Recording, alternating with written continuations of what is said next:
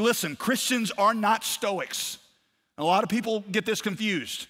They think that Christians are supposed to be Stoics. A Stoic is somebody who is unmoved by pain. I don't ever cry. I'm just detached. You can't hurt me. Y'all, that is Buddhism, not Christianity. Buddhism teaches you not to feel pain by detaching yourself from the world. And by the way, the other way of saying this is not really loving anything. Christianity pushes you the opposite direction. Christianity tells you to love more deeply. And because of that, Christians feel pain more deeply than probably anybody else should.